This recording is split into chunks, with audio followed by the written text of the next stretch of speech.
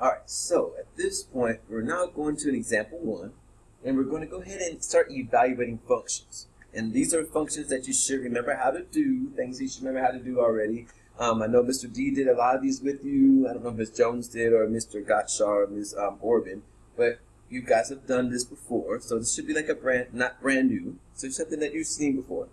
So with this, the first thing is going to evaluate this function here. The function is f of x equals x squared plus 3x plus 5.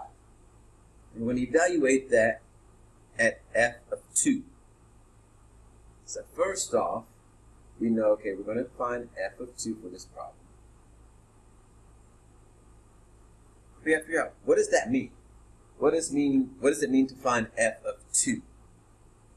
So if we go back to our whole thing with domain and range, we said domain is what you put into the problem, range is the answer. So if we look at it, we're putting 2 into the problem. We have to think about, where's the 2 going? What does that mean? What's going on with that? So what we have to realize is x right here is going to equal 2. And if you look at that really easily, this is f of x right here. The f is the f there. The x is 2.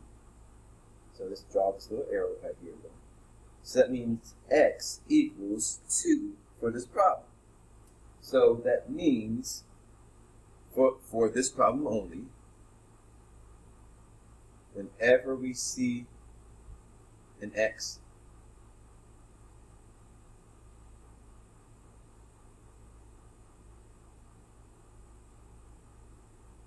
we will substitute in a 2.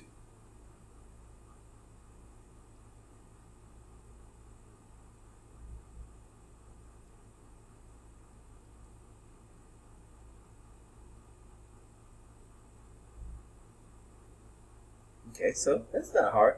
So whenever we see an x, we will substitute in 2. And let's see if this actually translates over. No, never mind. Well, let's try that. Let's see if this translates over to a word so we can actually do that part. Oh, no. Come on.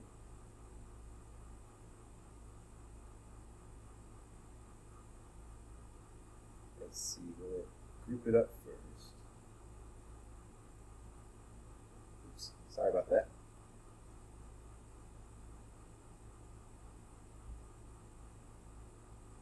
So that's better to see now. So you can see it better there. So whenever we see an x, we will substitute in a 2. So for this problem here, we're using this one here. So we're going to substitute in a 2 in for that x. Let's do parentheses around that. For this next x, we put a 2 there, and plus 5. So again, whenever we see an x, we put a 2 in that spot. So here, 2 squared is 4. And then 3 times 2, we know is 6, then plus 5.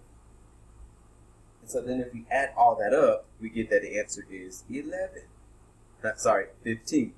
Got you on that one if you said 11. Gotcha. All right, so with that, you should have got 15, and you did all the work. Now, the biggest thing is you must have this last part. You must have f of 2 equals 15. If you don't have f of 2 equals 15, that means you're going to be wrong. I'm going to count that completely wrong because it's not just 15 as the answer. The whole function notation should be f of 2 equals 15. So give it the full respect that's supposed to have and give it the whole thing. So f of 2 equals 15. All right. The next part, which is the last part, is we're going to label the domain and range of this function. This is what we just did. So we're going to do a letter D for domain. We're going to do a letter R for range. Now we said that domain is what you put into the problem. So what did we put into the problem? We put in 2. And you put in 2 for what letter? Put in for x. So for our domain, we're going to say it's x equals 2. That's what we put in for the x value. X equals 2. Alright, so then our range is, and let's put this here also because that way we can keep our terminology in place.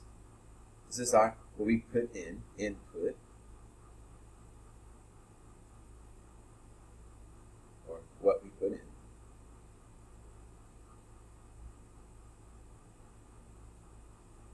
right? And then range is what we get out as your answer, as we said. So in other words, again, this is our answer. So what is our answer for this problem? And make sure you say the whole thing. So our range is the answer, which is f of 2 equals 15. So, booyah, not hard. That's easy, simple. You can fly through that, get that, know how to do all that easily. Just make sure you label your domain and range. Domain is what you put in, range is what you get out, the output.